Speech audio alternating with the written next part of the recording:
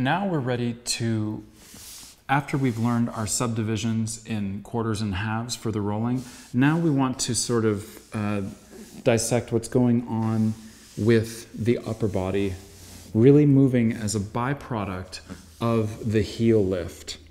So the ultimate result will look like the reciprocal front body sternum spirals that I titled Washing the Floor. So this has the same sort of effect, just understanding that we never push off with the hand to initiate a roll, to initiate a spiral.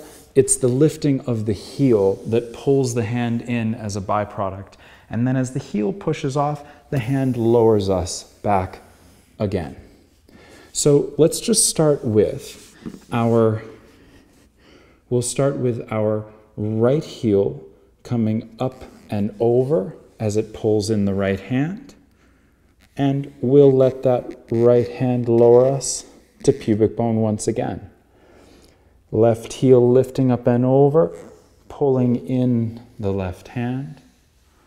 And left hand lowers us to pubic bone. And lifting up and over with that right heel, pulling in the right hand. We lower with right hand to pubic bone. We lift up and over with left heel to pull in left hand.